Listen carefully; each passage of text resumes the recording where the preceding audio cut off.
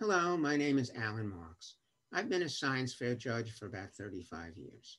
And in this video, I'd like to talk about tables and graphs.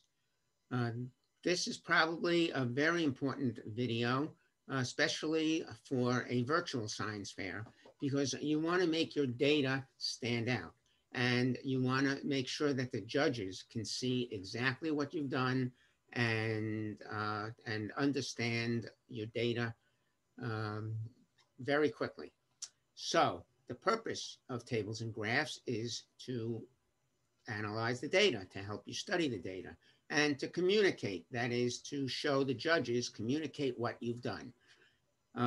Obviously, for each table or graph, you should be able to articulate a question, and those questions, the answers to that question should just pop out right in front of you from your table or graph. So we're not going to talk about how to make your graphs or table pretty or eye-catching. We're going to concentrate on the data.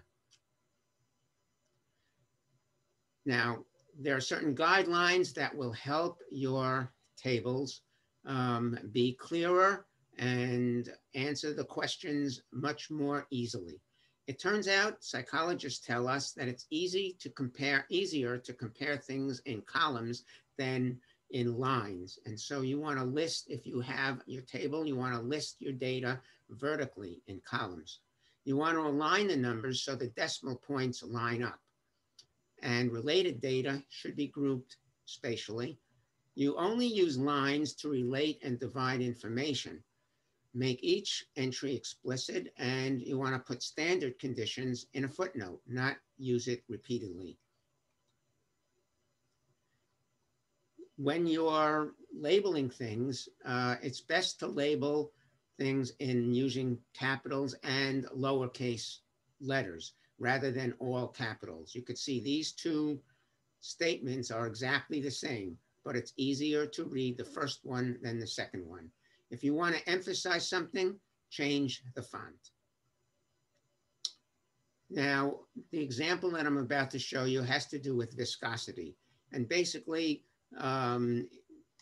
it's the concept here, or the hypothesis is that as you increase the temperature, the viscosity will go down. Okay.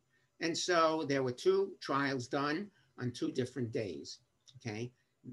You notice on this first table, the table is organized by day and then averages. Okay. You know, there's a lot of lines here that separate the title from the data. Each individual data is separated by lines.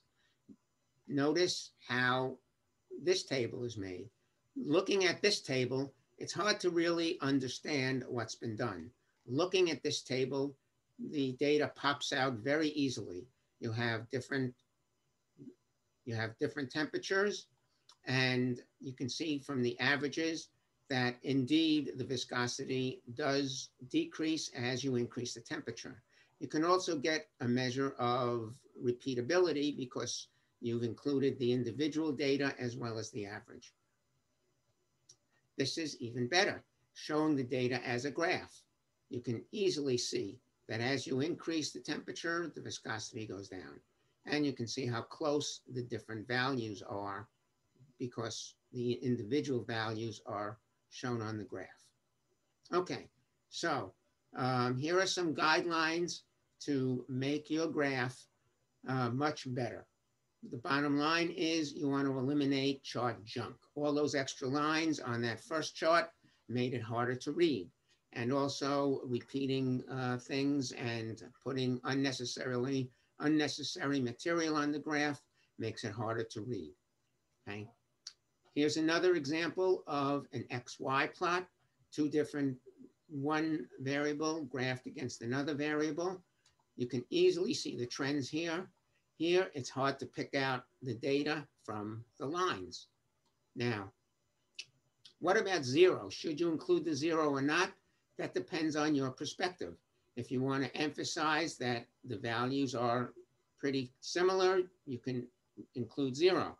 If you want to show differences, you do not choose to show 0. when to use tables, when to use graphs.